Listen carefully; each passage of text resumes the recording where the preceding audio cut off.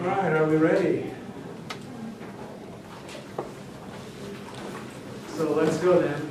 As I was just saying, third video finally uploaded. I'm fighting it for days and days and days. The computer kept crashing during processing and all sorts of things. The fifth one is processing right now in low res. I'm leaving town again today at 8 o'clock. But I put it in a format I can upload from the road. It's a low-res format. When I get back on Sunday, probably it'll be Monday, I'll do it the high-res version for Lecture 5, and I'll put up today's. So I'll get those both processed on my computer. It's a 19 gig file, so I can't upload it from the road. It would take as longer than I could be there. On Comcast, anything like that, uploading 19 gigs isn't possible. Here it takes me about 80 minutes. And so it's lightning fast at school. It's terrible everywhere else. But I can put up low-res versions. So the low-res is only about a gig, 1.2 gig. And I can do that from the road. That's like downloading a movie. It's about half as fast uploading, but I can do that. So I'll get those uploaded in low-res format in San Diego, and then do what I can. Get the high-res versions up. And I'm sorry this has been such a hassle.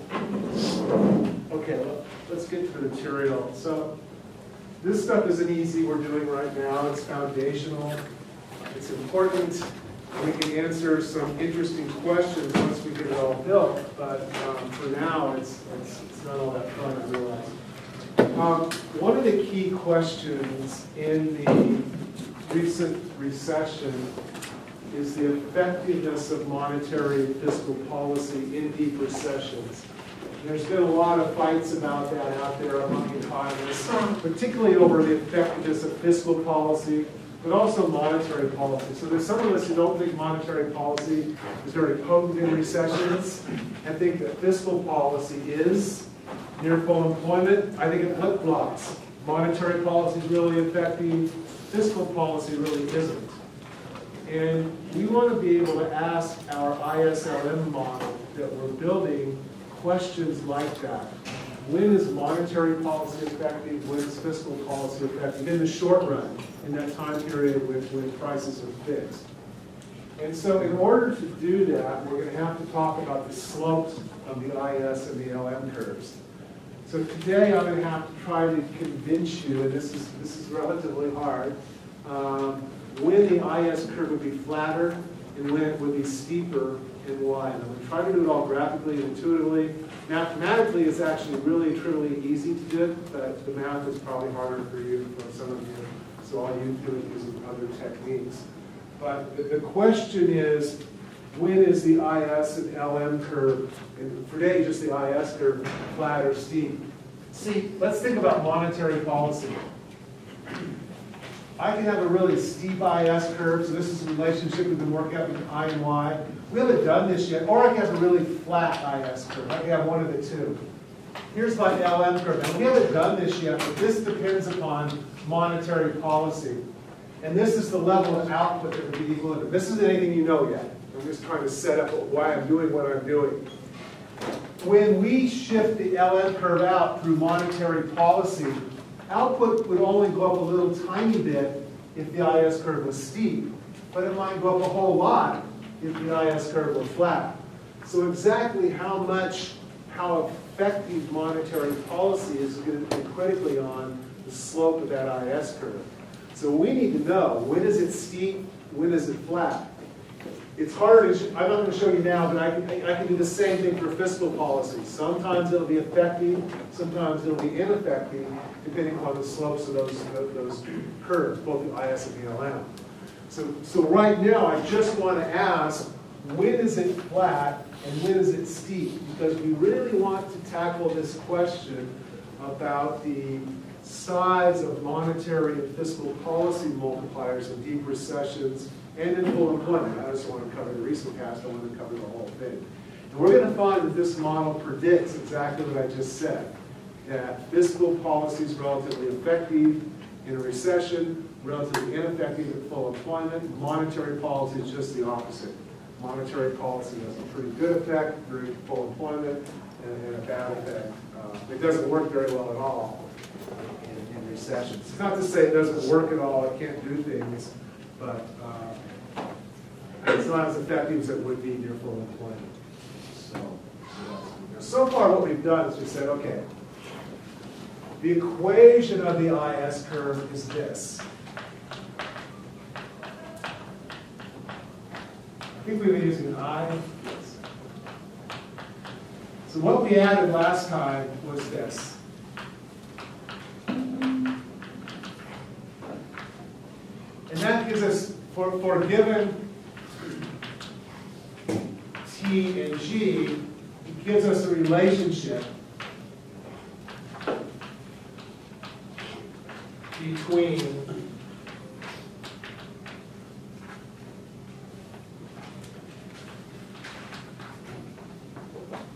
I and Y. And that relationship we've been calling the IS curve. And then I did an example of a linear system at the end last time that seemed to make you see, okay, yeah, I see. We actually wrote the IS curve in slope-intercept form to try to convince you that, yes, in fact, it is some relationship between I and Y, has a negative slope, all that sorts of things. So the first thing we did was we just derived this IS curve. We did it from a 45-degree line diagram. So we took this diagram, we actually derived the IS curve from this thing. But we've done this already. Then we talked about why the IS curve shifts. And we said anything except the interest rate, because the interest rate moves you along the IS curve, anything that causes spending to go up causes the IS curve to shift out. Government spending up, taxes down, autonomous consumption up, autonomous investment up. Any of those things going up is going to shift that thing out. They go down, it shifts the other way. So we talked about the equation of the IS curve. We derived the IS curve graphically. I actually told you the slope of this thing mathematically. And then we talked about shifts in the IS curve. And we said it shifts whenever demand goes up as long as it's not driven by interest rate change. Because that moves you along. The interest rate's on the axis. And again, it's just all the equilibrium pairs I and Y in the goods market. So now the next thing we want to know about is the slope of the IS curve. When is it flat? When is it steep?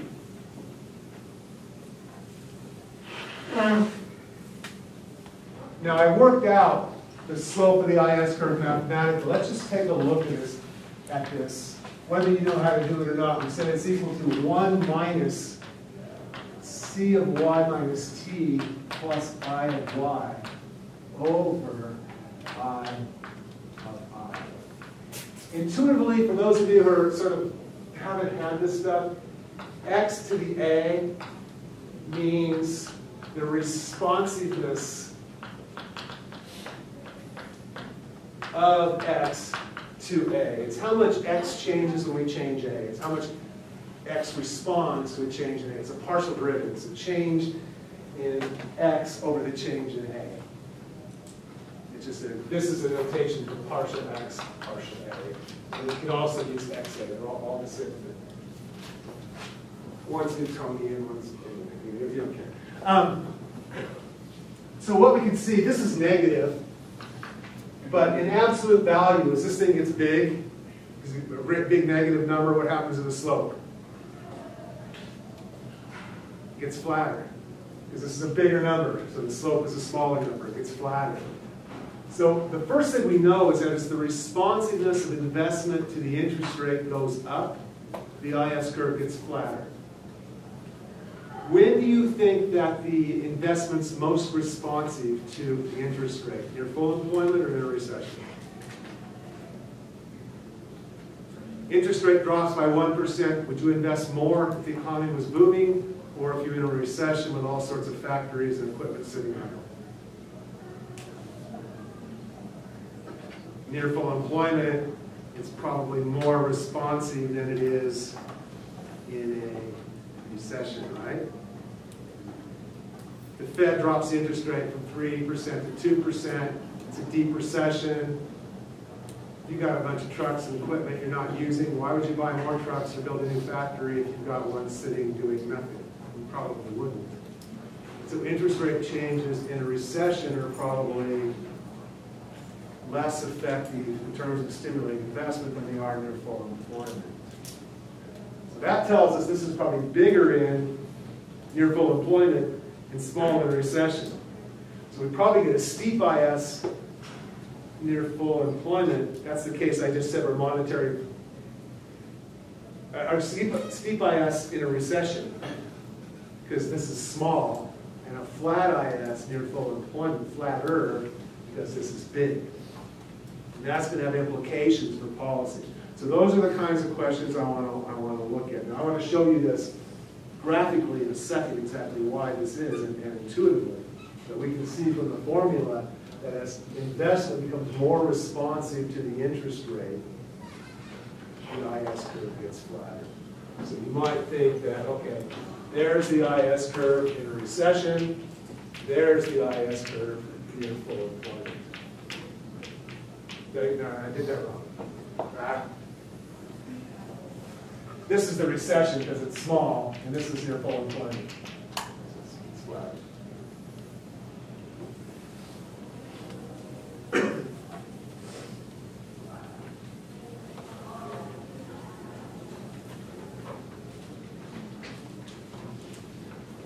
See, the way the slope of the IS curve works is you lower the interest rate, and that causes investment to go up, and that causes output to go up. This is the responsiveness of investment to the interest rate. So when this is bigger, what we need is for a given fall in the interest rate, this goes up more. So you can see this very easily. Just start with an I0 and a Y0, and let the interest rate fall to I1.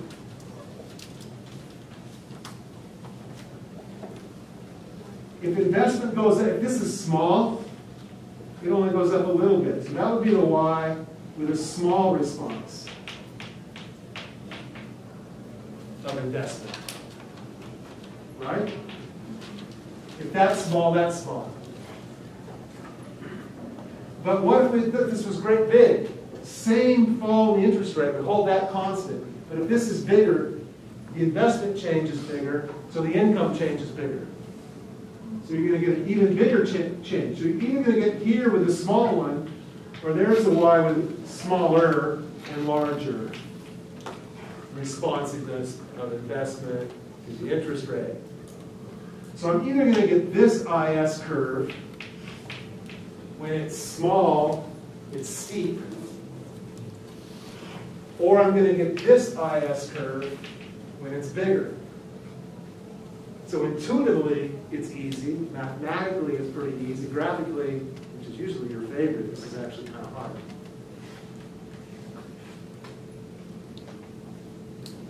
Nothing.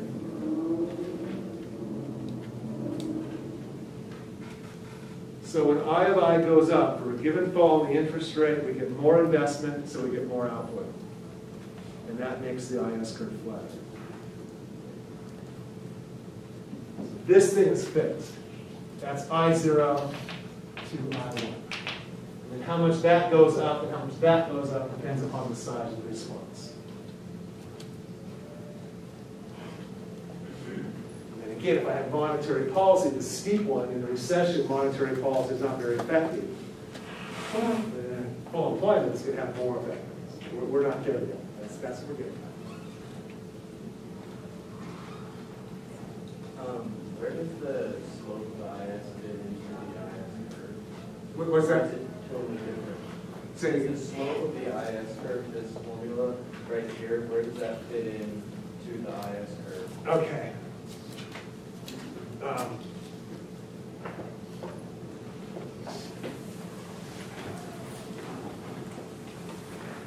So you start with the equation describing the IS curve.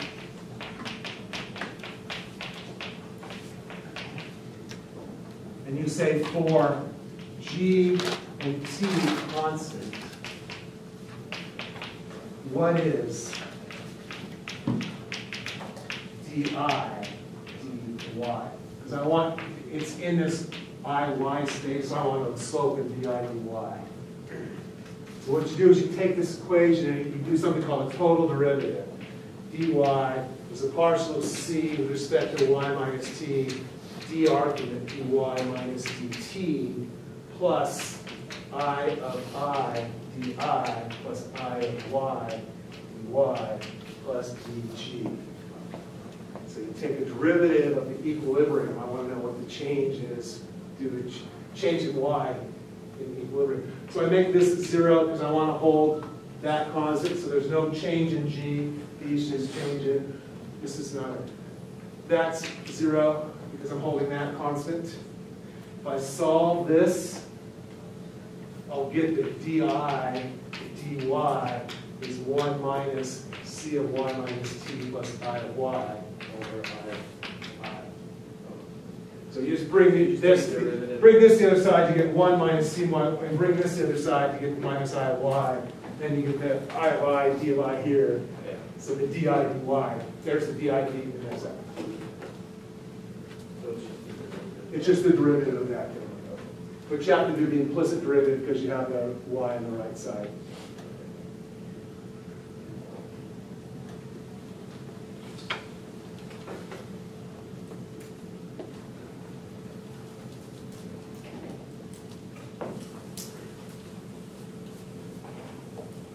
Let me try to derive this graphically now. So what we're going to do is just derive the IS curve twice on the same diagram with different assumptions about the size of that I of I parameter. So this is just a 45-degree line diagram. C plus I and I plus G. All I care about is I guess I'll write it off. So I don't want to confuse you. I don't want to. I'm sure there's at least one person.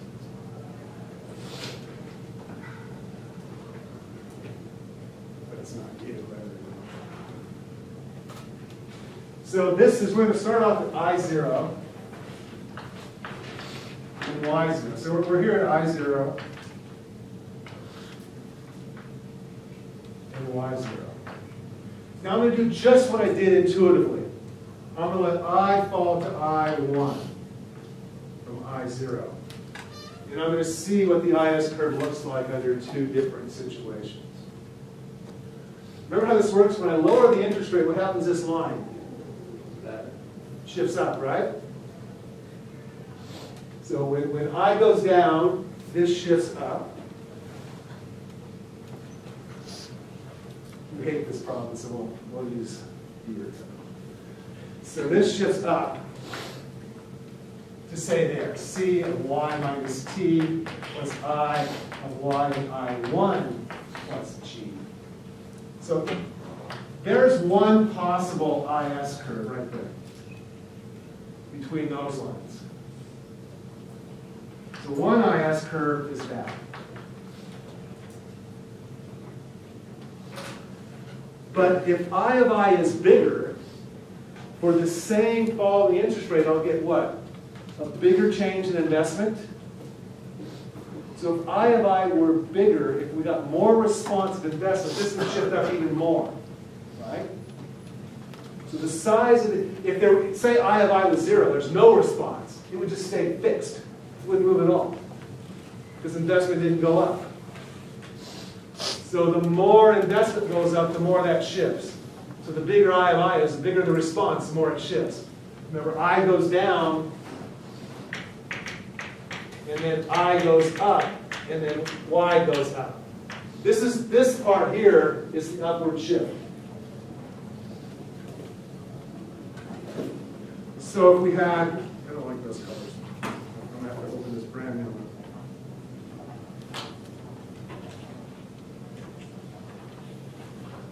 Okay. I kind of lost from reading that yellow line on the top part. So the interest rate fell, so this shifted up because investment goes up. Because investment's a function of the interest rate. So interest rate from I0 to I1, so investment went up. How much it goes up simply depends upon how much investment responds. So it's possible if I, oh, that's a really nice chart. Plus, you get your hands dirty. Or even bigger, that's a terrible color.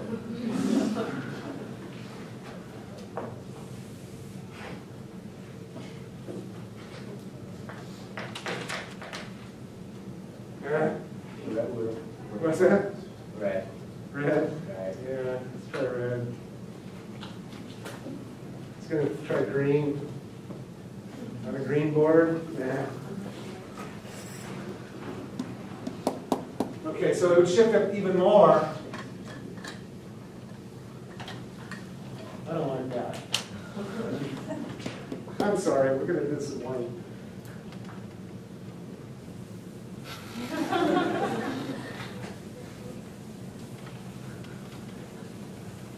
I'm trying, really.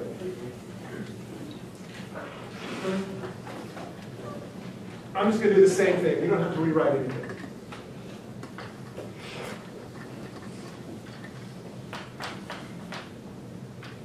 So C plus I. Maybe this will have to just isolate. I'm just dropping everything but what we care about. So at I0, we get Y0.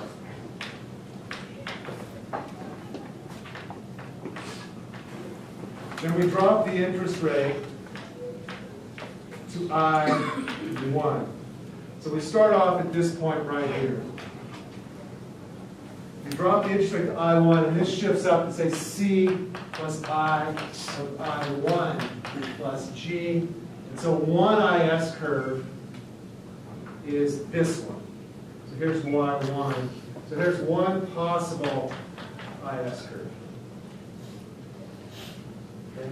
So that's just, I haven't done anything different than what we did before. Now how would it be different if I of I were even bigger? What would be different? Almost. This would shift up further. You get a bigger shift. So for the same fall, you get a bigger shift. So now you would get C plus I, still I1 plus G, but this is for a bigger, in absolute value, I of I. It's a negative number. I mean, it gets more negative. It's bigger in absolute magnitude. In that case, you'd end up at that level of output for the same fall in the interest rate. So now you have a much flatter IS curve. So this is a big, is a larger I of I. And this shift here is a smaller.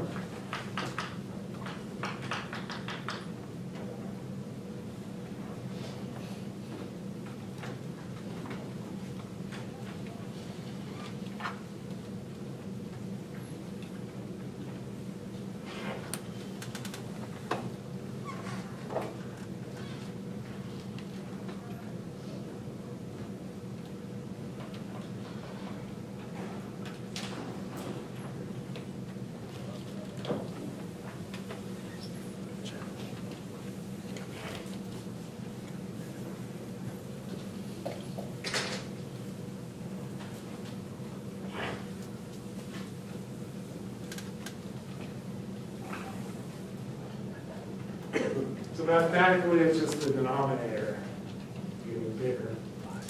The magnitude, so the slope is smaller. Intuitively, it was easy.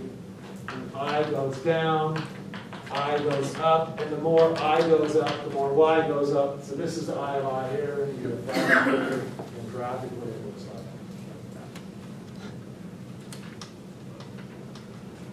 like. Okay.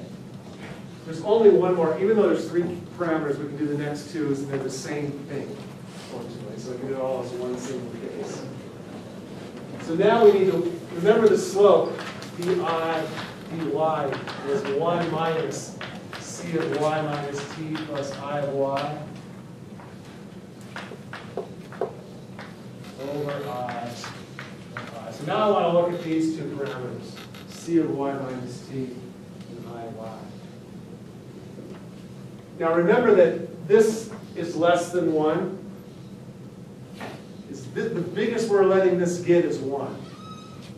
Otherwise, we get weird things happening in our model. So we're assuming that's between 0 and 1. When is it flattest? When these things get, if these were equal to 1, what would the slope be? 0. Completely flat.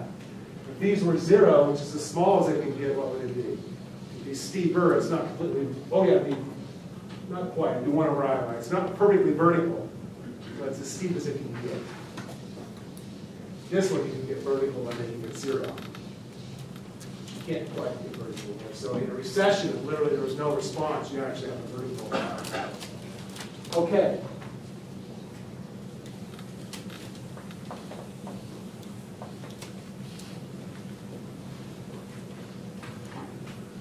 So what that tells us is what? That says as C of y minus t plus I of y goes to 1, gets closer to 1, the IS curve gets flatter.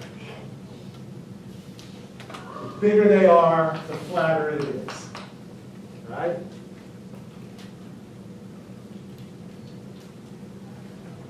Now we can ask why. What's the intuition in that? What's going on in the model to make that true? If these go to 1, slope 0, so it's perfectly flat. So as this gets closer and closer to 1, these get flat. It gets flatter and flatter and flatter. The slope is when I goes down, investment goes up, and output goes up. This goes up by the multiplier. The multiplier was 1 over 1 minus c of y minus t plus I of y for this model. We've worked that out many times. Except you used numbers there. This was that 1/4 plus 1/8, that 3/4 plus 1/8 I did last time. Are we going to be using majority numbers or variables for our problems? Oh, okay. So as c of y minus t plus I as y goes to 1, what's the multiplier do? It's really big. Yeah, it gets bigger and bigger and bigger. So what's happening is that when c of y minus t plus I of y, either one, goes up, the multiplier is bigger. The multiplier, you can't see that, is 1 over 1 minus c of y minus t plus I of y.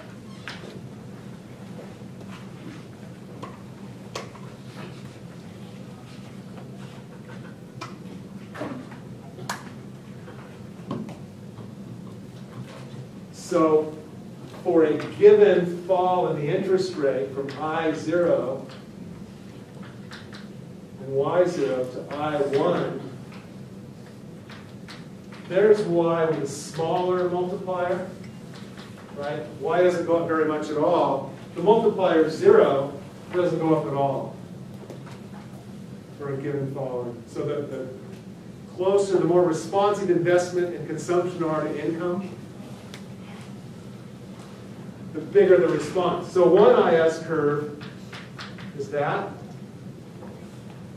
But if those things are close to 1, the multiplier is huge. Then you get a much bigger change. And the IS curve would be a lot flatter. So that's the IS curve for a bigger multiplier, which is the same as saying C of y minus t up, or I of y. That sum goes up.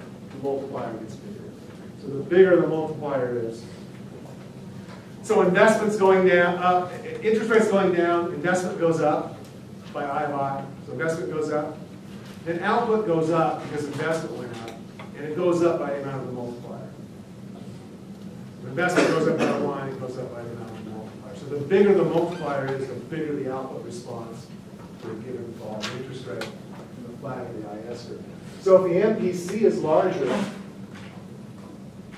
or the response of investment to income is larger, you're going to get bigger flatter. These two parameters don't vary all that much over the business cycle. This one does. So this is the one I'm mostly interested in, was the first case. But just for completeness, we should do this one too. But mostly the variation of the business cycle is this one. This has changed a little bit, but changed in ways that were strange.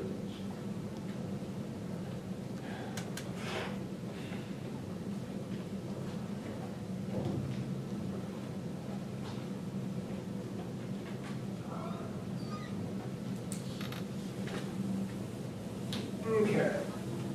After this, we're going to go back to easier stuff. So this is the graphical part of this.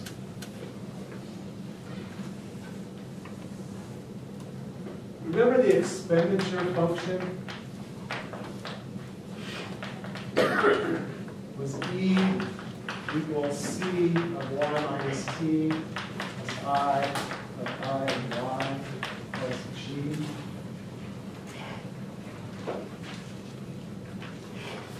It's that thing on the 45-degree line. Oops, we're using Z, I'm so sorry. That's Z equals C plus I. Remember that thing? That's ours. Then we put the 45-degree line on here. You get the equilibrium. Been doing that since 202.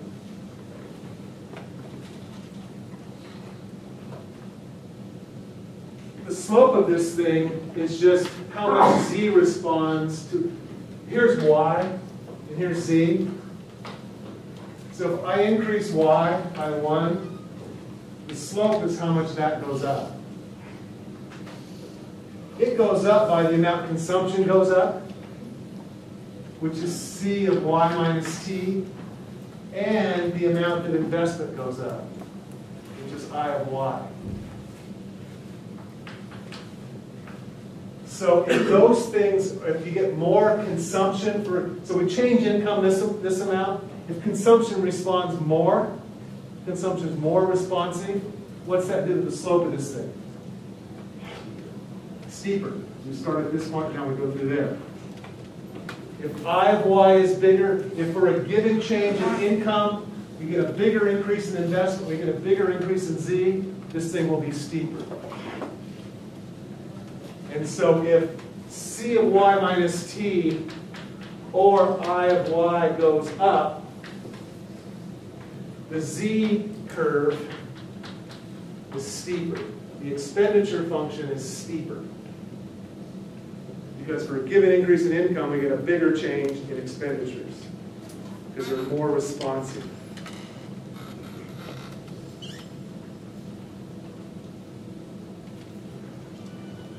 So the mathematically inclined, it's just dz dy. dz dy is C of Y minus T plus I of Y.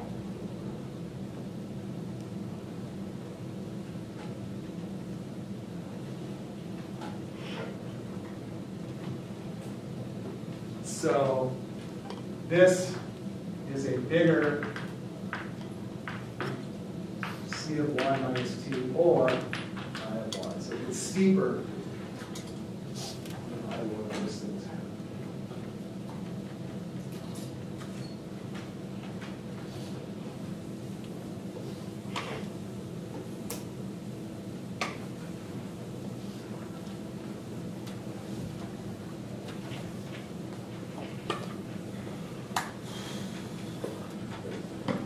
So now we can derive the IS curve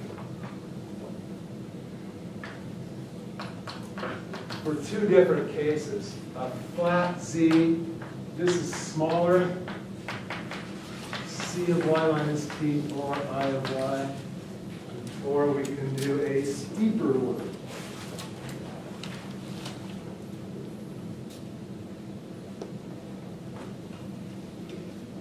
This is Z or larger.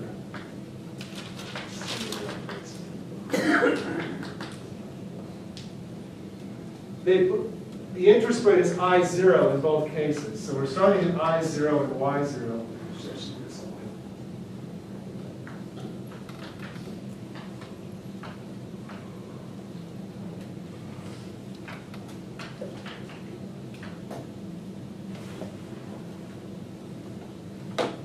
So what we do is just what we do always. We lower the interest rate to I1, and these curves shift up. They shift up by I of I. We're assuming that's the same for both curves. The only difference is one of these two parameters. One of those is bigger. I of I is the same, so they shift identically.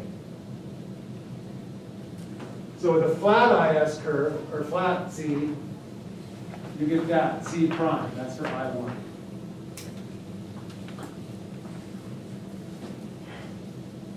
With the steeper one, supposed to be parallel on this.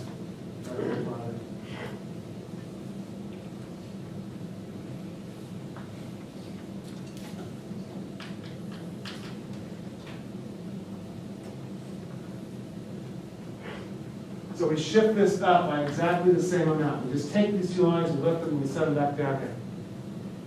We follow the flat line, you'll get y1. That's c of y minus t, or I of y smaller.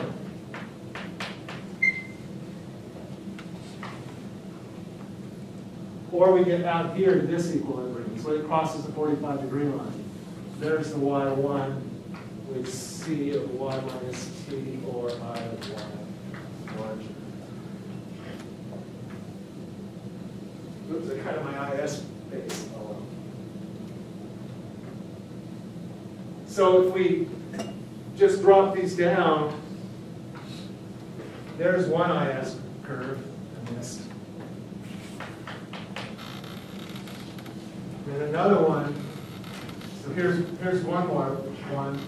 Here's the other y1. Or we get out to this point right here. We get this IS. So as this curve gets steeper, you move, the point moves that way. So you start with shift the white line up, and then just start pivoting around this point, make it steeper and steeper. This point moves in that direction. It's flatter and flatter. And so the steeper this curve is, the bigger these things are.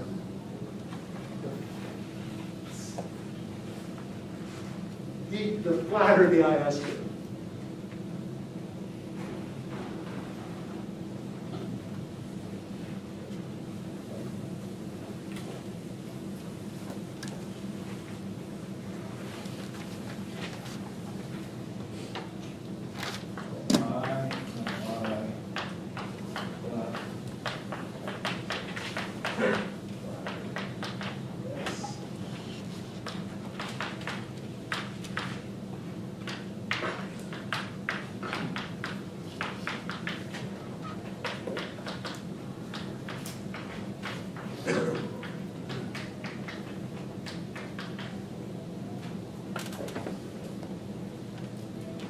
So this one, we just shifted the 45 degrees line up by different amounts.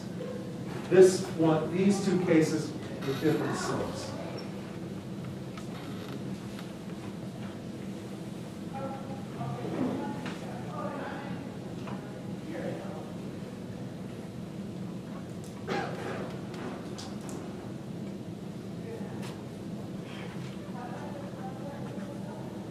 That is that.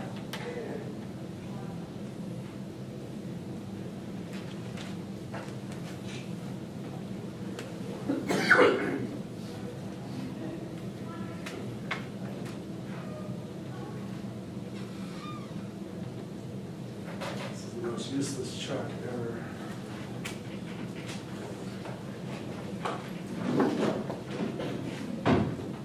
Let somebody else have fun.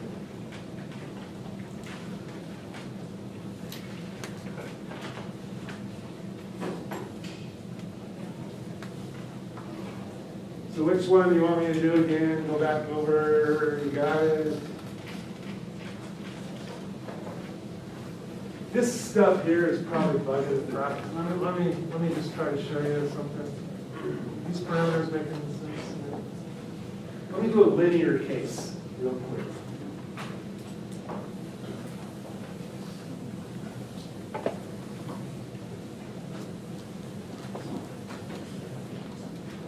So we might have C equals 200 plus 1/2 y minus t.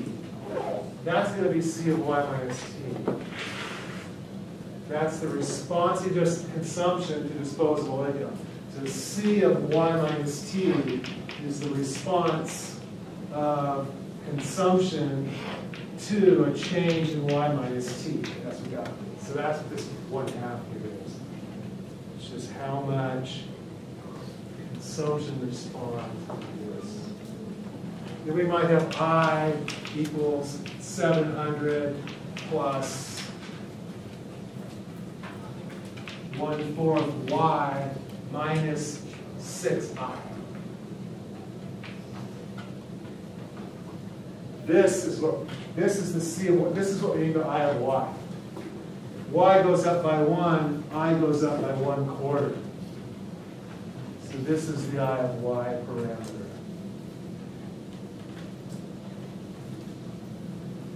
Then the expenditure function is c plus I plus g, but they're calling z. So it's 200 plus 1/2 y minus t plus 700 plus 1/4 y minus 6i. Oh, and this is I of I right here. 6 is how much investment goes up if the interest rate goes up.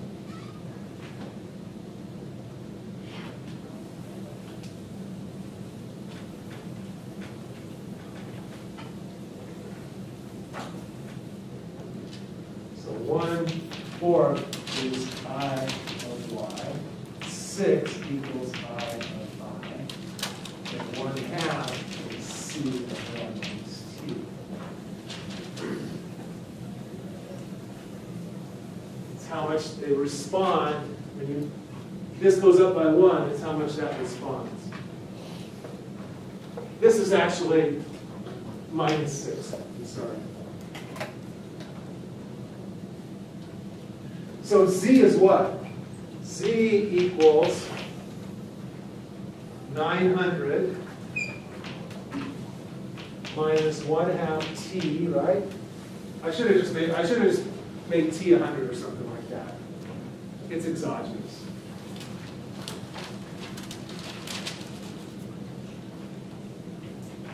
Plus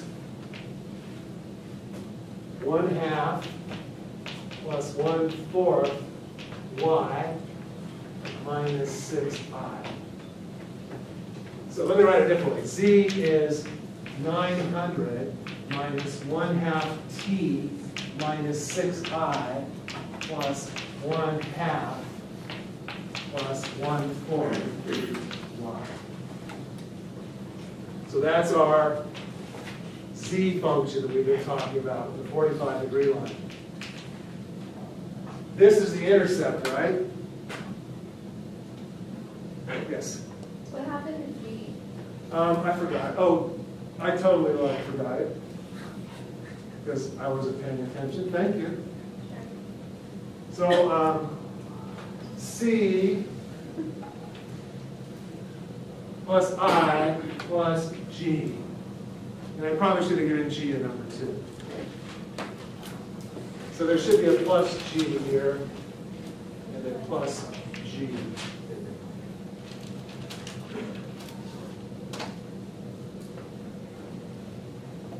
Sorry about that. Thank you.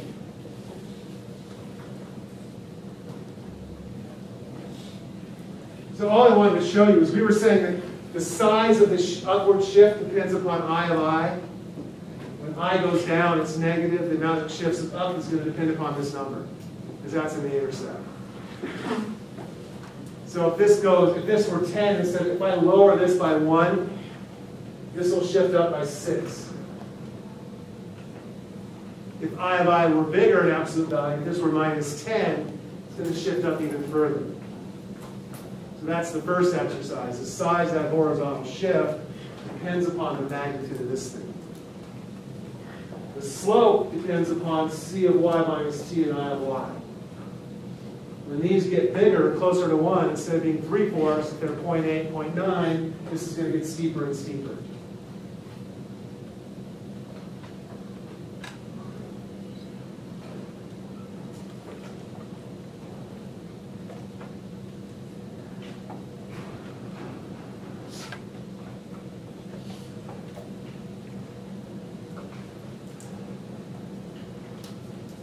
Help at all? Some heads nodding, 1 or 2, not a lot.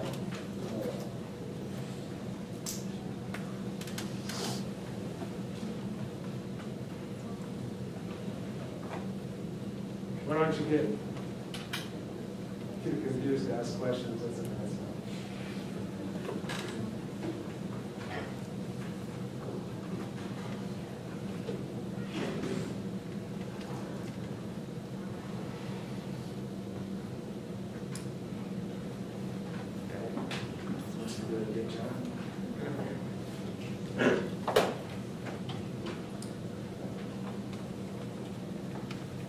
All right.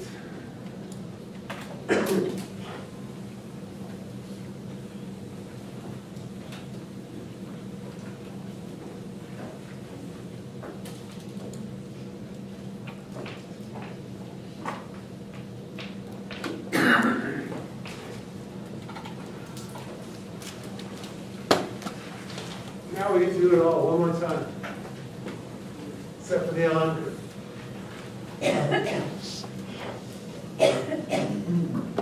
In a lot of ways, this is easier. So, I think this will be a little better. The LM curve is M equals P Y L of I. It's money supply equals money demand.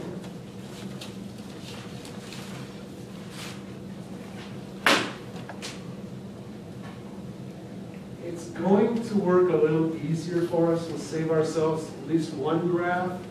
If I write this as M over P equals Y L. This is real money supply equals real money demand. These are in nominal dollar terms. These are adjusted for prices. So this is the purchasing power of money, M over P. Prices go up, the same amount of money buys you less, so it's the real value of your money. So we can graph this just like before. There's M over P is on this axis, I is on this one. So we have M over P here, and Y0 L of I here. And that's going to give us I. These are fixed too.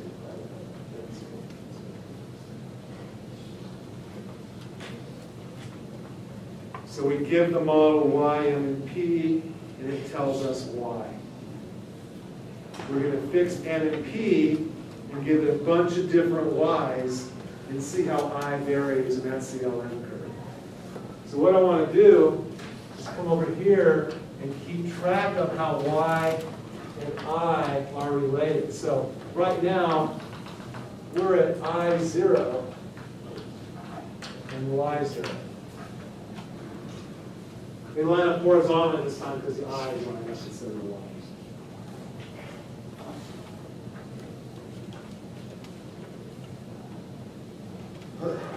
Then we want to let output go up to Y1. What happens over here to money demand? You have buying more stuff in real terms. You need more money, so money demand goes up. So when Y goes up to Y1, this shifts out to Y1 L of I. Interest rate rises to I1.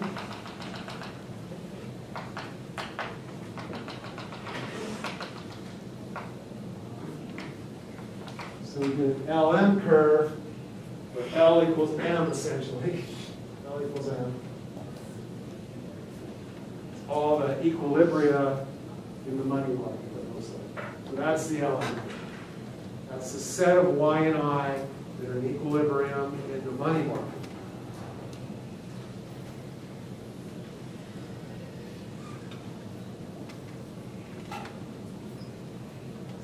derivation, that's the,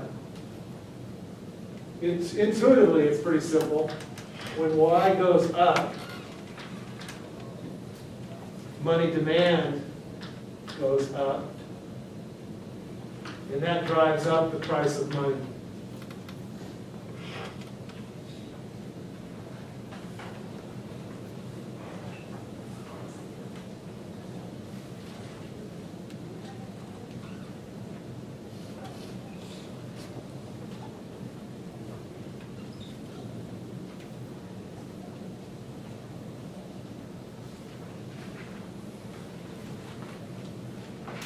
Yeah, that's it.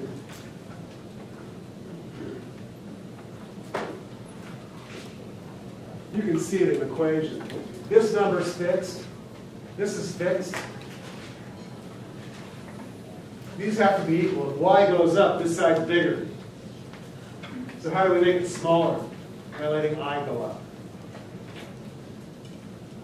So when y goes up, I has to go up to make this go down so that this product is still equal to this. So it's that simple.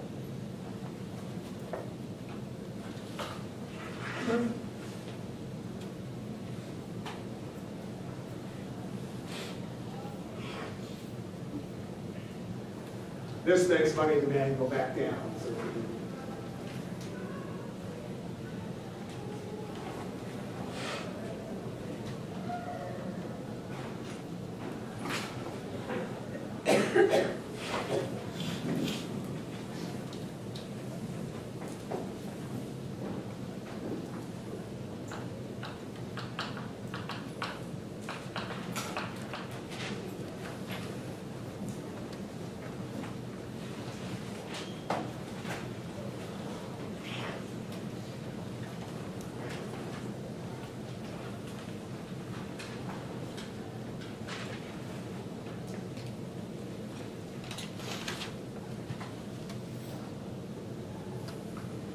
all you have to look at is if m over p goes up, the curve shifts up.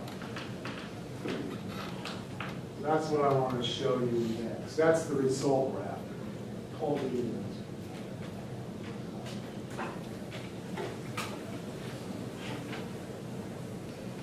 Let's see if we can do it without math.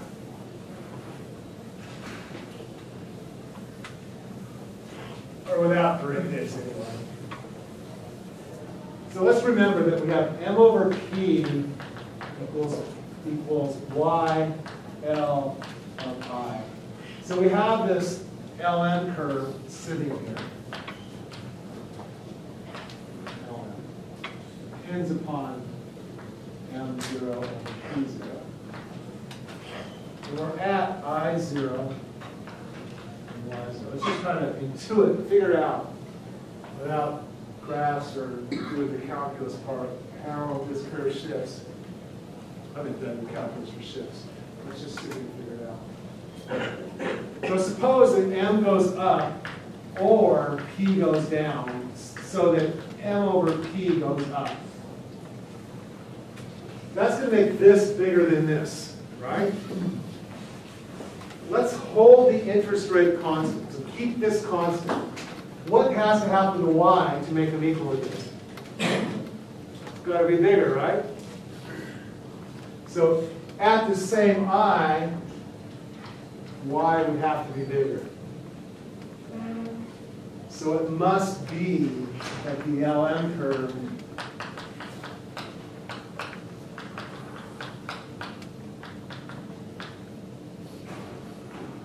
shifted out. So just look at this. Say, okay, hold that constant. If this goes up, that has to go up.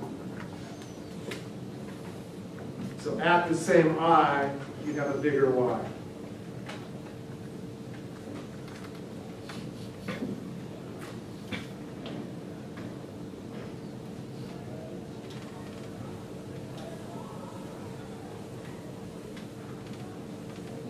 You could do that mathematically if you wanted to. You would find dy dm or dy dp given d all else equals 0. So you totally differentiate this, and you find dm, dy, everything else held constant. I won't do it. That's how you. Let's do it graphically. Take that side by side thing. So here is, say, m0 over p0. Here is y0 L of I. Here's an LM curve for m0 over p0. And we're here at I0 and y0. I'm gonna look at in this direction this time. We'll do it a little bit different, but it comes out the same. You can do either one. I could have asked, hold y constant, what's I have to do? If this goes up with y constant, I has to fall. That's what you can also do it in that direction. Hold y constant. You could also find di dm all else equal.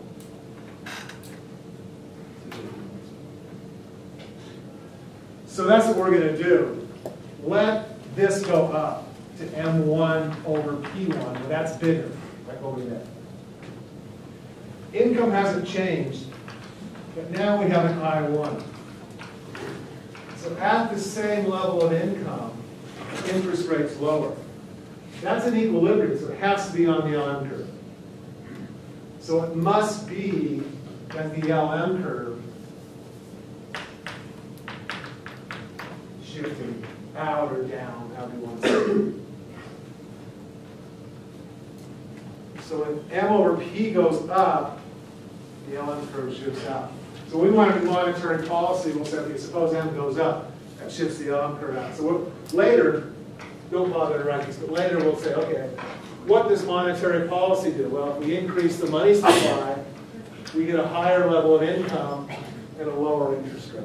So we'll be able to look at policy. Then we can ask, when is monetary policy more or less effective, depending on the slope of the IS. We can also derive an aggregate demand curve from that. I'll see.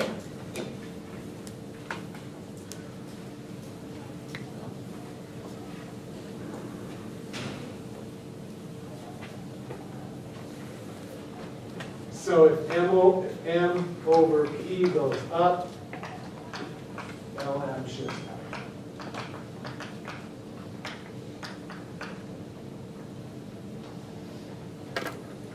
I suppose I should take a look at my notes.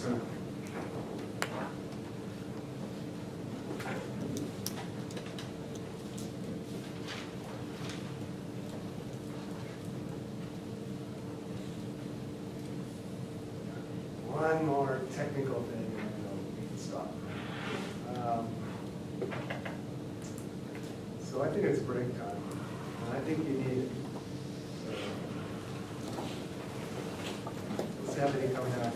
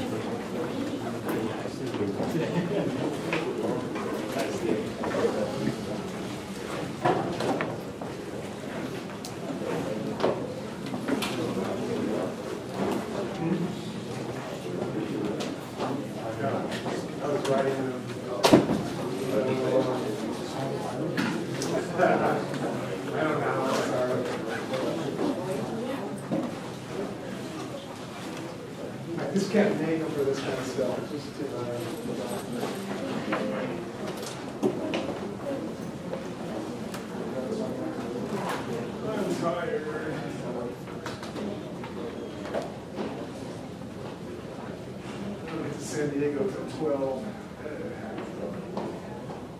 We all hit San Diego.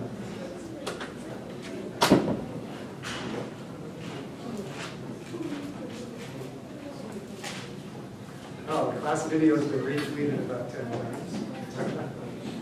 That just makes me laugh. videos that I put up have had 780,000 views. Really. The one that's a really, probably 600,000 of those are 421. Do you get paid for that? I put ads on and I give them money to the park. I don't make that much, it's like $100 or something.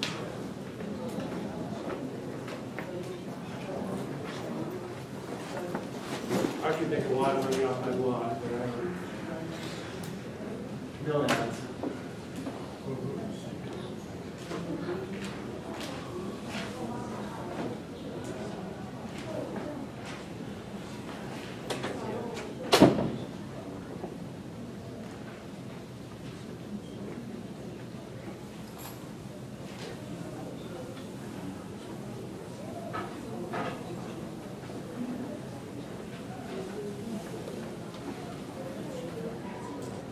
I'm so happy that I finally posted.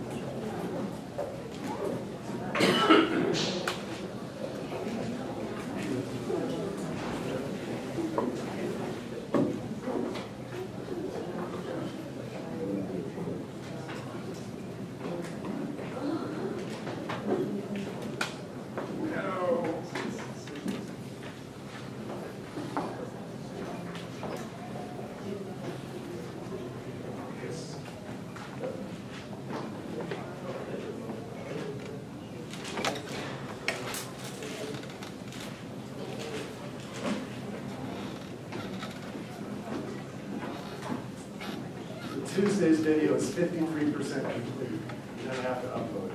Maybe a little.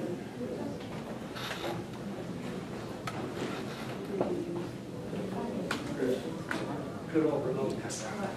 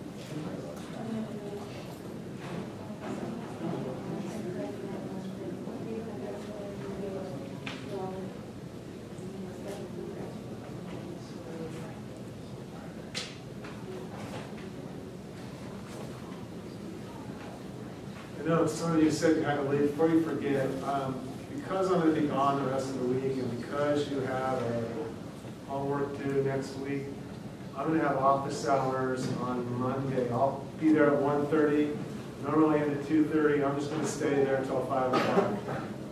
So I'll be there pretty much all afternoon on Monday to sort of make up for being gone. And you're welcome to come by and you know, I won't want to just answer your questions for you, so I hope you have questions for me.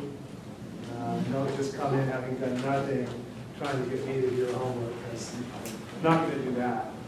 But I'm more than happy to give you all the help you need.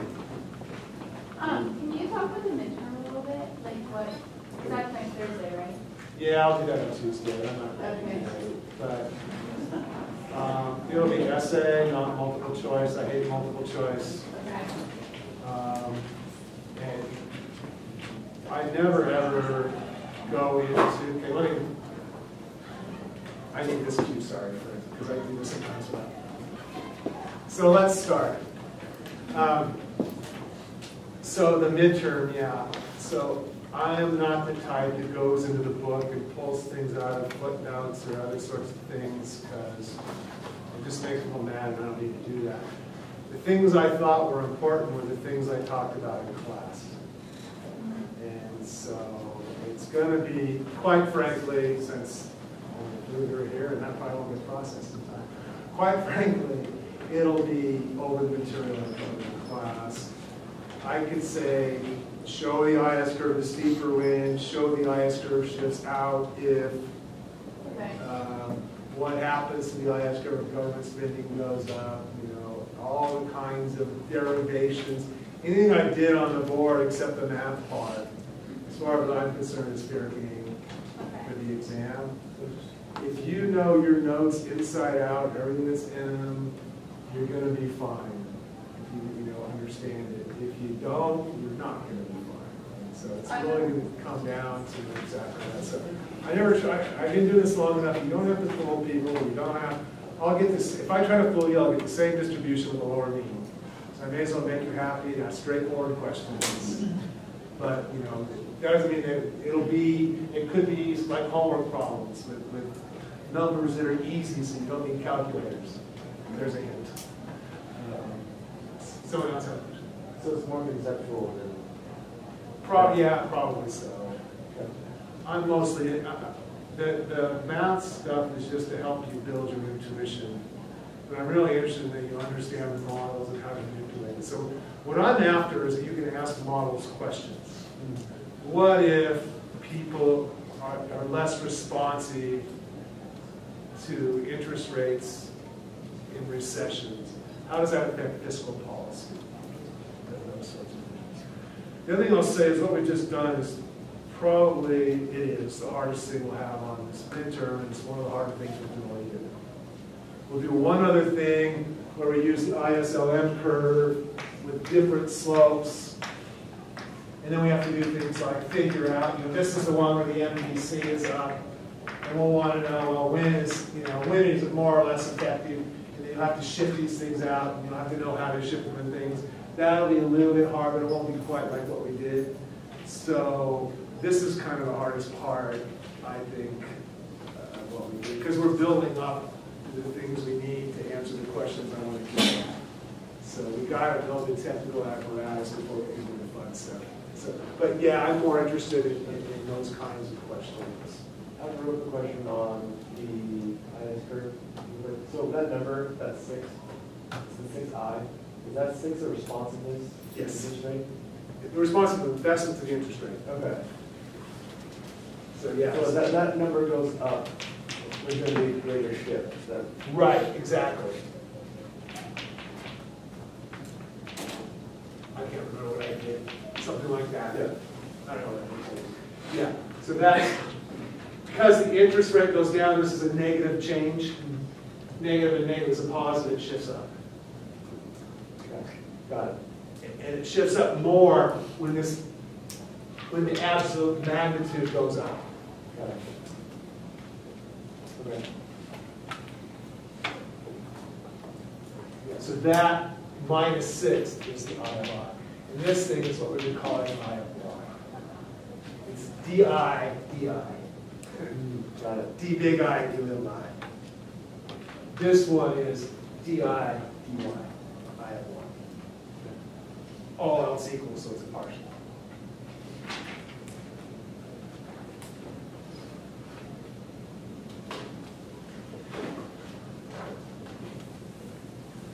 So now we have to do the slope of the LM curve.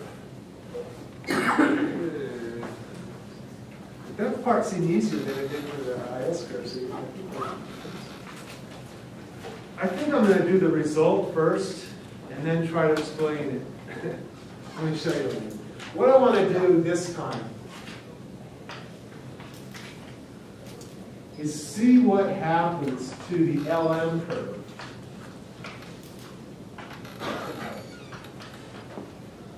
if I have a steep y0, I0 versus a flat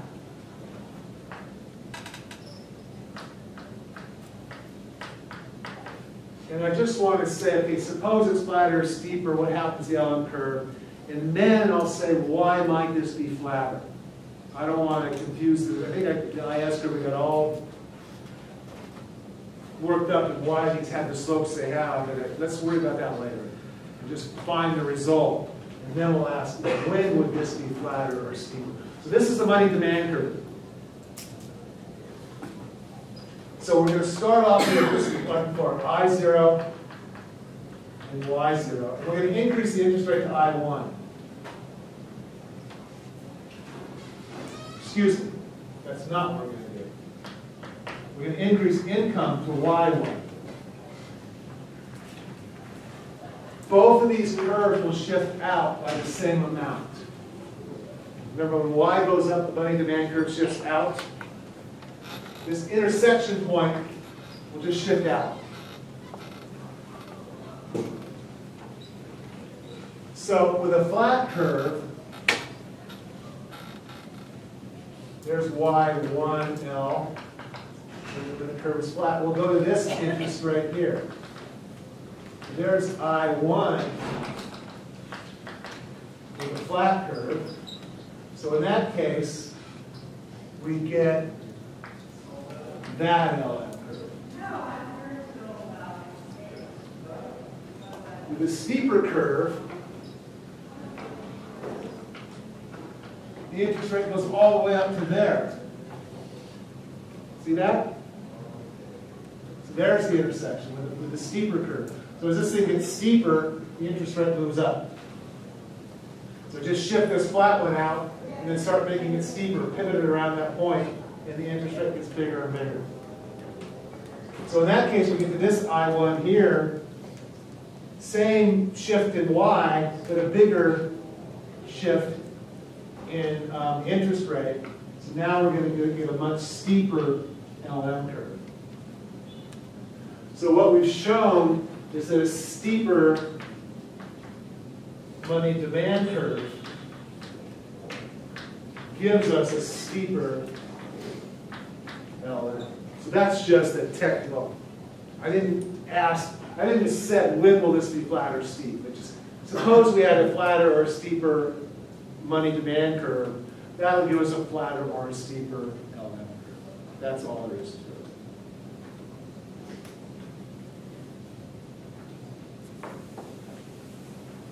So now let's ask, when is the money demand curve flatter, steeper?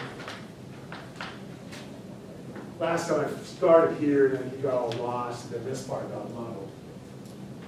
Technically, it's not hard. You just start with two different slopes and drive the LM curve twice.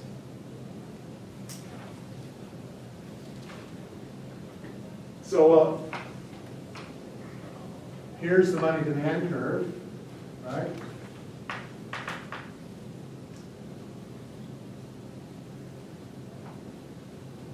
I'm using real money demand.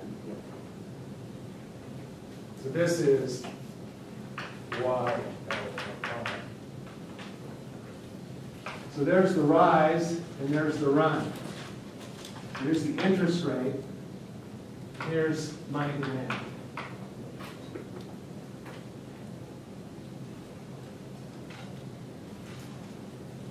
So the slope is what? It's the responsiveness of what? This is the change in money demand, right? And this is the change in interest rate. If this went up more for the same fall in the interest rate, we got a flatter curve. So the more that money demand responds to the interest rate, the flatter the curve.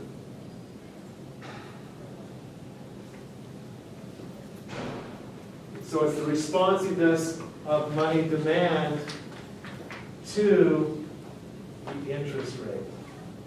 That turns out to be L of I.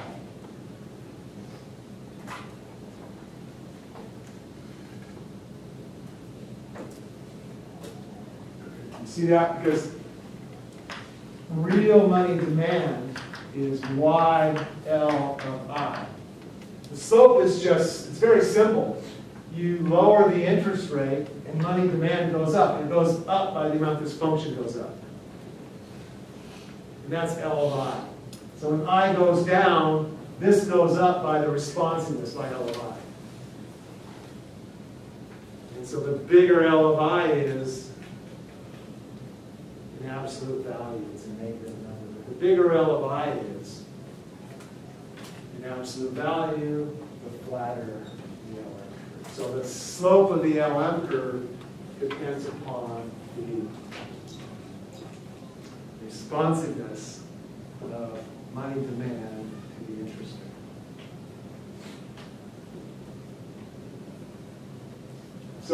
So this is the same as saying steeper M, that's the same as saying a smaller responsiveness of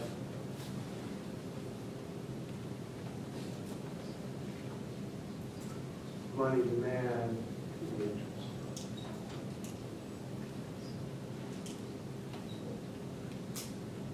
Why do we even care about this? Why am I torturing you? This stuff.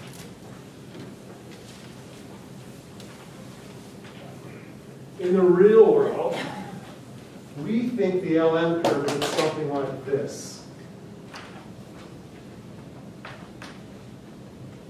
And the reason why its slope changes over the business cycle, I meant for this to be completely flat at some point. This flat part is called a liquidity trap, if you've heard that term in the news or anywhere lately. And that liquidity trap happens when L of I is infinite. We believe, for reasons I'll talk about later, that as income falls, this L of I parameter changes in a way that makes this really flat.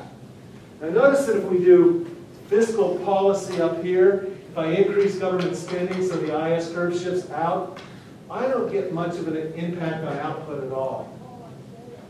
So near full employment, fiscal policy might not be very effective. But in a liquidity trap, the same exact change in the IS curve gives you a much larger change in output. So we think this is a way of showing that as L of I gets smaller and smaller, fiscal policy is less and less effective. It's because you have complete cracking out. You've heard that. So that's why I'm doing this. Saying, okay, when is it steep, when is it flat? Because it has a huge impact on the effectiveness of fiscal policy. And if you're stuck in a liquidity trap, this model tells us that fiscal policy would work. What monetary policy is, if you're in a situation, remember we said M shifts this curve out? What it does is it shifts it like that. So if you do monetary policy in a liquidity trap, what happens? Nothing. But over here, near closer to full employment, you're getting changes in output when you shift this thing out. So it restores it. So it has more effectiveness in full employment than it does in recession. And you can also have to worry about the slope of the IS curve, because depending on how the IS curve is sloped, we get different impacts too. And so the policy effectiveness of monetary and fiscal policy is going to depend critically on the slopes of these curves.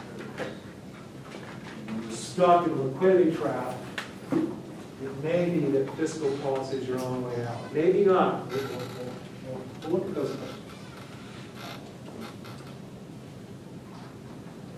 But anyway, it's not just, gee, here's the way I can push the model just to make the class hard. I want to try to get at some questions that are really important in terms of understanding monetary and fiscal policy. And we can't do that unless we know about the slopes of the IS.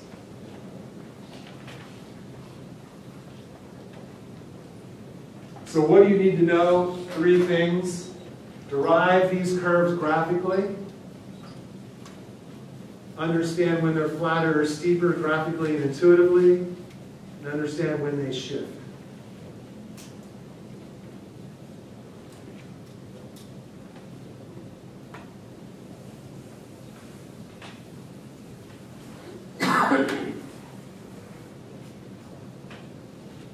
let's just check our intuition. Check our graphs. M over P is Y L I, right?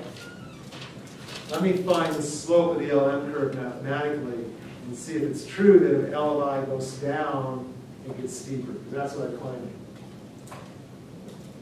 Let's check that. So here's the total derivative.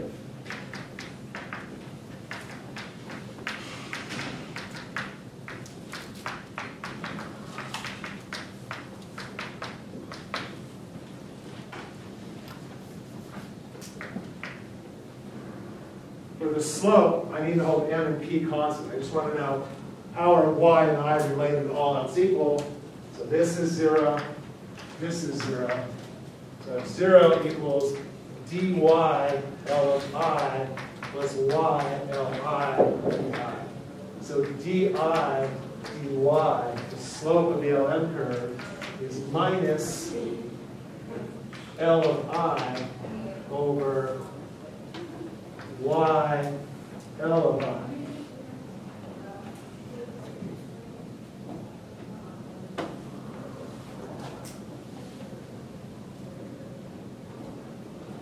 So as this thing goes to 0, what happens to the slope? Steeper and steeper and steeper. That's what we claimed. L of I goes to infinity, the slope goes with the flow. So the flat part is when L of I is near infinity. That's a liquidity. That happens when money and bonds are perfect substitutes.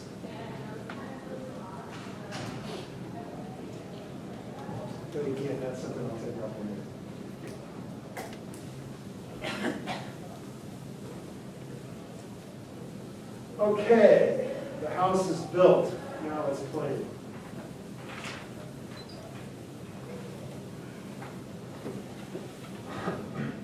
Now what we do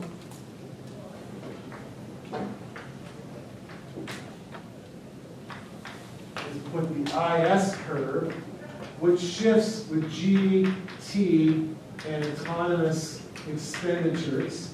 Those are the shifters that we looked at. So we showed last time if any of these things change, the IS curve shifts. We know about its slope. We know how to derive this. We have an LM curve, and it depends upon M over P. Where those things intersect, we have an equilibrium.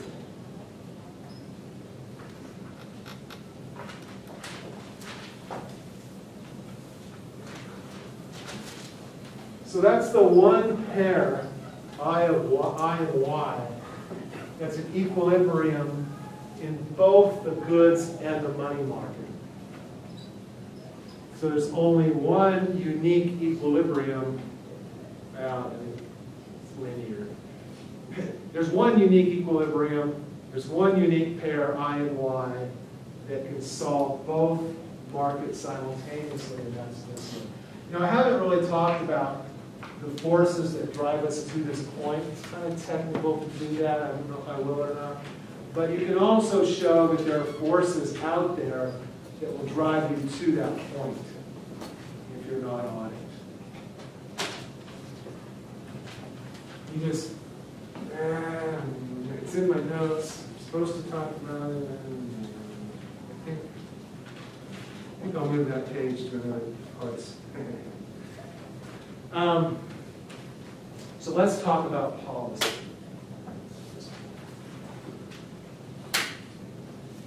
So let's look at fiscal policy.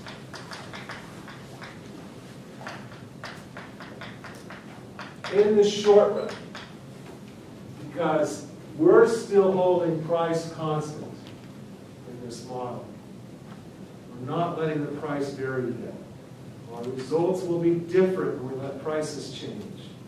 So what we're going to do is valid for a time period when prices are held fixed.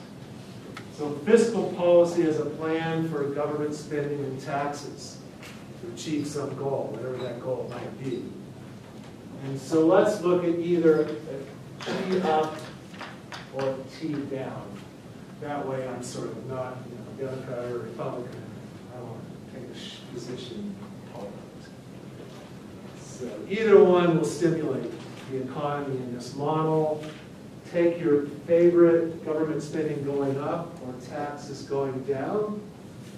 What does that do to the IS curve? What did we show happens in the IS curve? We see how we said anything that increases spending, it's not I, shifts it out. So you get IS or G up or T down. Everything else, that's still constant.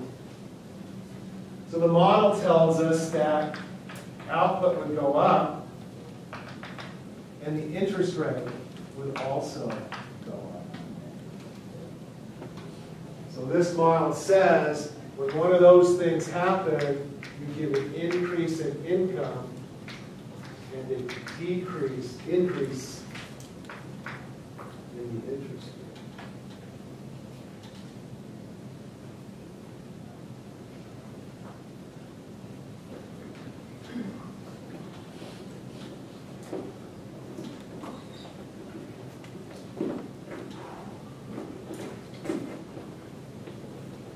Classes before this one. So 3 hours of talking and this starts to go.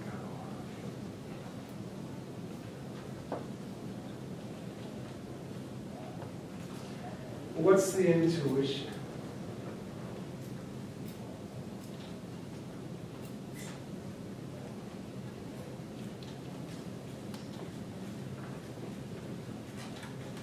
Let me just help you out.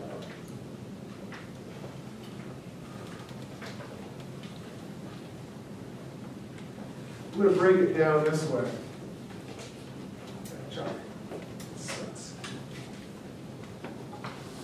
Let's first move out to here. That's not the new equilibrium point.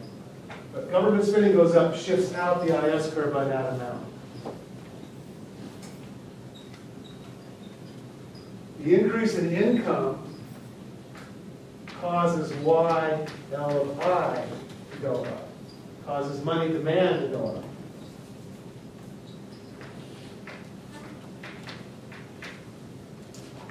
So that money demand is greater than money supply, M over T.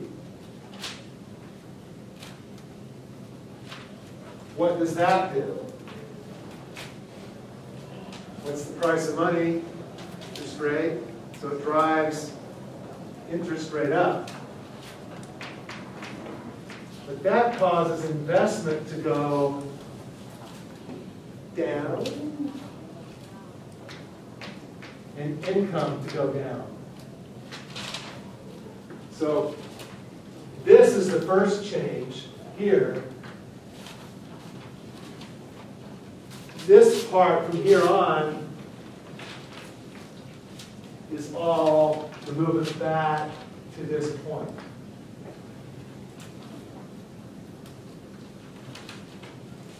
So you see here, from this income level here, the interest rate goes up and output. This fall in output here is an offset to this one. It's never, this is never going to be bigger than this one. There should be an up here. So I'm just decomposing it in a way that's intuitively easy for the questions you want to ask. You can think of this first shifting out and the interest rate constant. That throws the money market out of equilibrium. So interest rates rise and incomes fall to bring the money market back into equilibrium. So we're all done, we end up at this point. So this is an offset. This is called crowding out. What's going on here is you have Y equals C plus I plus G. If it's government spending, G goes up. Let me do it that way. If it's taxes, C goes up. Let's do this one. Government spending goes up. So that causes output to go up by the multiplier. So right here, there's actually the simple multiplier tells you how much that goes up. It's a horizontal shift in the IS curve. But then the increase in income causes the money demand and interest rates to go up and investment to go down. So this falls. So the net impact is the primary shift plus the crowding out. Government spending crowds out private investment to some degree. And when this LM curve is really steep, what would happen? If the LM curve looked like that, what would the change in output be? Be zero. There'd be complete crowding out. That's what we're going to get in the long run, by the way. And when it's really flat, you get very little crowding out. So depending on the value of L of I, we just talked about, you'll get different. I'll do the policy effectiveness later. I'm just interested in this right now. This other stuff is just setting up what we're going to do next week. But you can see, that depending on the value of Li, the slope of the LM curve, you're going to get different amounts of crowding out. In the liquidity trap, it's completely flat. So you get no crowding out of private investment. Near full employment, you can get complete crowding out if this thing is really steep. So that all the government spending does is reduce investment in the private sector dollar for dollar. In a liquidity trap, you don't tend to see this at all. The reason is that in a liquidity trap, remember that I of I parameter? Anyway, we'll come back.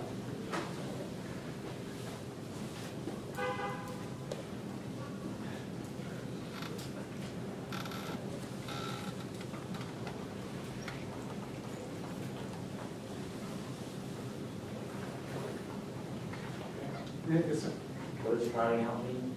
So crowding out means that government spending crowds out private investment, makes private investment shrink.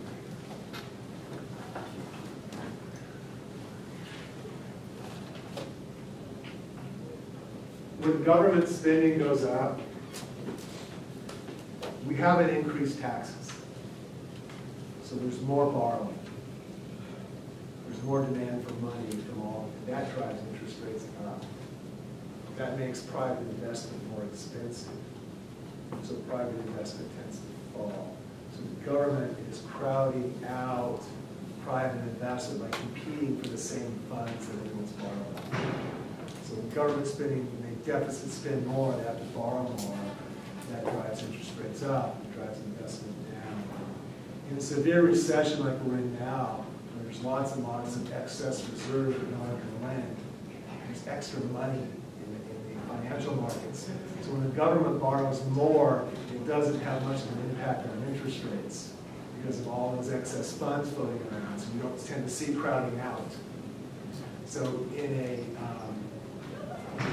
recession, this effect tends to be fairly small. Near full employment is nearly 1-to-1. And so where you are in the business cycle makes a big difference about how much crowding out you're going to see. The main reason for it is going to be this. I'll do that later. I'm sorry.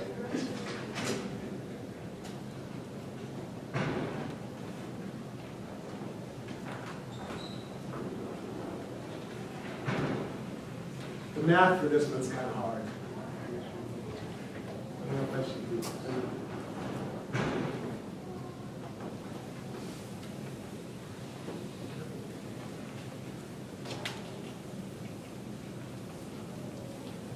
So that's fiscal policy. What about monetary?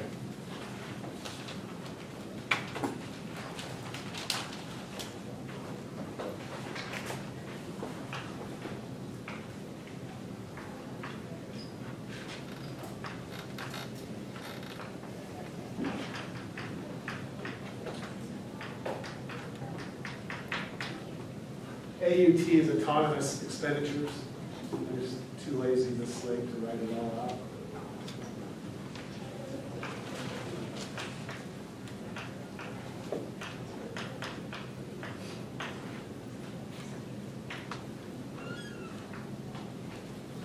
Auto.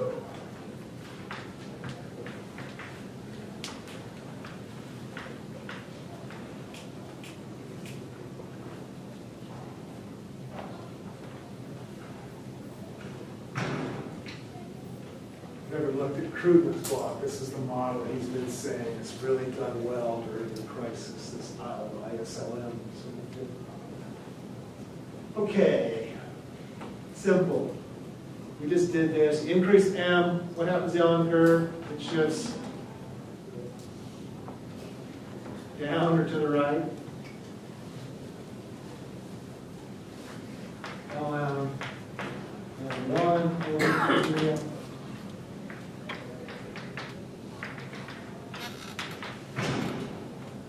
What if the IS curve were vertical? Bad news, right? It's flat. Good news, in terms of the effectiveness of policy. It also depends upon the slope of the LM, but that's much harder, so I'm not going to do it. So what's the intuition for monetary policy? The result's easy. M goes up, Y goes up, interest rates tend to fall. They actually do the policy the other way around. They say, let's lower the interest rate, and that requires them to increase the money supply. The model works essentially the same. So, yeah. So when M goes up, M over P goes up because P is fixed. So money supply is greater than money demand. So what happens to the interest rate?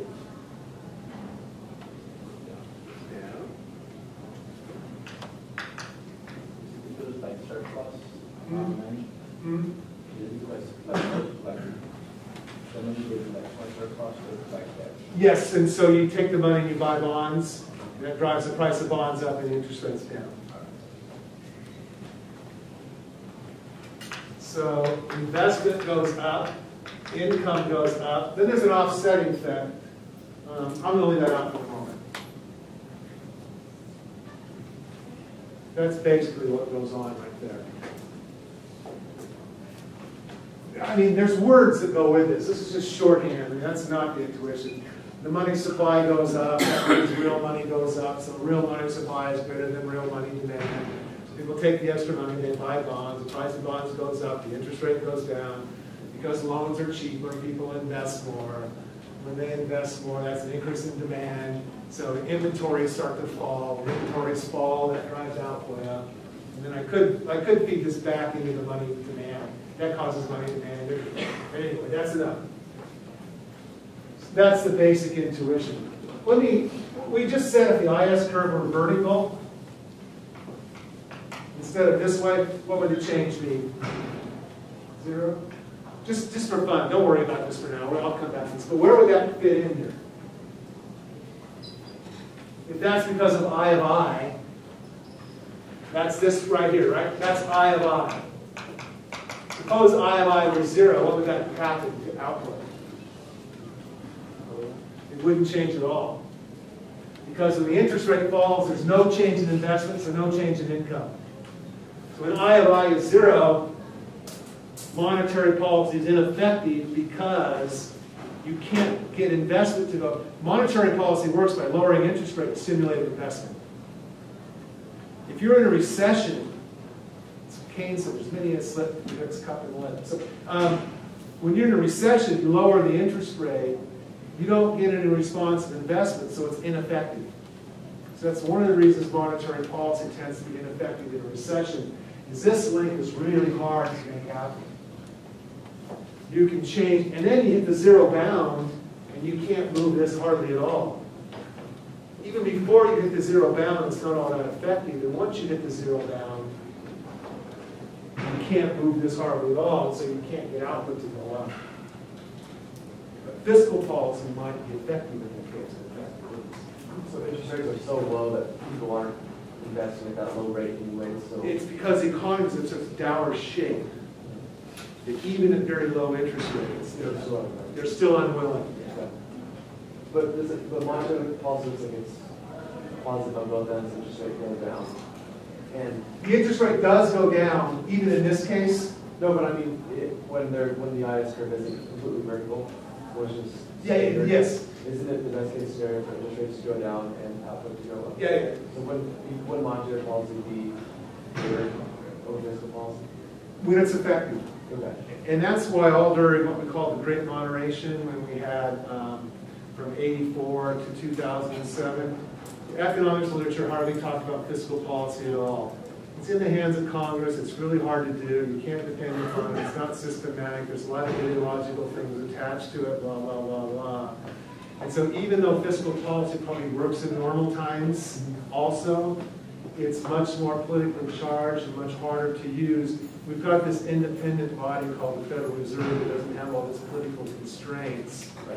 So during normal times, we tend to rely upon monetary policy and just shift fiscal policy in the background and don't worry about it. Plus, in good times, fiscal policy tends to just crowd things out anyway. And so it's not very effective. When you get into a recession, though, things start to change. Monetary policy loses its effectiveness, both because you get, it's not literally zero, but it's close to zero. You don't get much impact, and there comes a point when you hit the zero bound when it's really hard to manipulate this. You can still do QE and try to bring down long-term rates, but they were talking like 0.1, 0.2 changes in long-term interest rates through QE. Very, very tiny things get much impact on investment. So monetary policy becomes much more difficult for those reasons during it. And you can see all the debates right here in these intuitions and these diagrams about exactly all the things that have been debated out there during the process. And that's exactly what. So that's what I'm trying to get at, is when is monetary policy more or less effective? Right now I don't really want to ask those questions. I'm just trying to do a simple, what's the intuition for this? And this is just setting things up for what we're going to do later.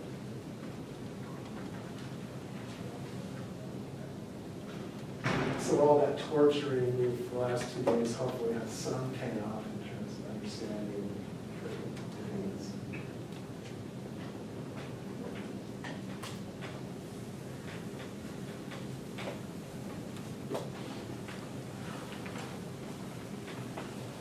You can ask all sorts of things. Suppose the Fed has a constant interest rate rate.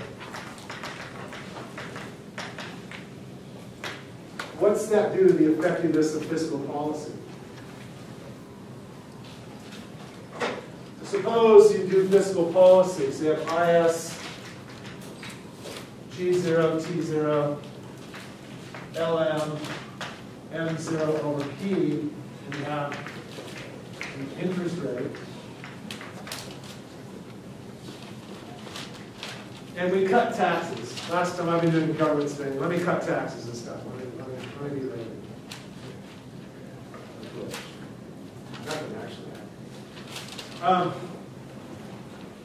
And so we cut taxes. IS, G0, T1. So before the Fed responds, output would go up that much, interest rate would go up. But if the Fed's followed a constant interest rate rule, what should they do?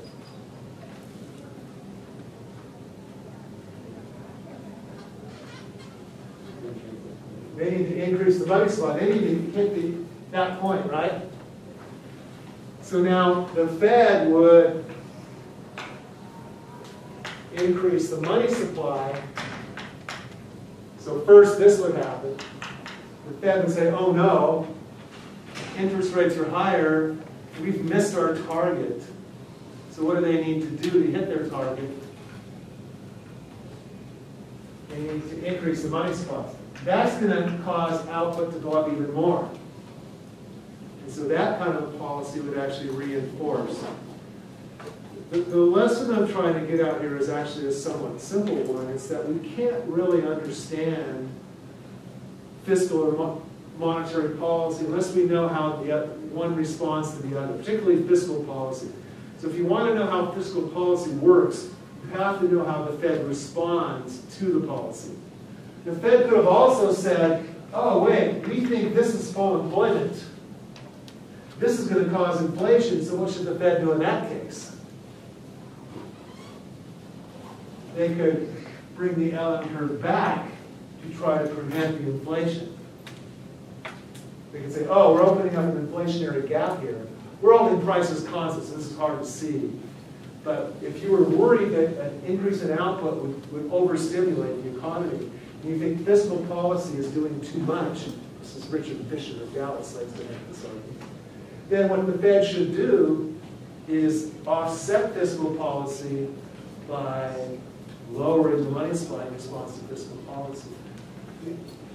That's what Greenspan threatened to do when he was Fed president. He said, you know, you guys are going to try to stimulate the economy with fiscal policy. If you do, the Fed will think that your economy is overstimulated, and we're going to raise interest rates to offset it. So go ahead if you want to and cut taxes and increase government spending. That's your choice. But be aware that the Fed's going to offset it by simply raising interest rates. And so you really can't think of monetary and fiscal policy in isolation. You have to think of them as a whole.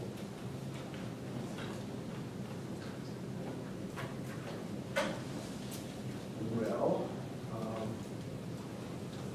I got places to go. You're tired of being here. We only have 2 minutes left. I can't start something new. Thank you for being with you and the apparently stay.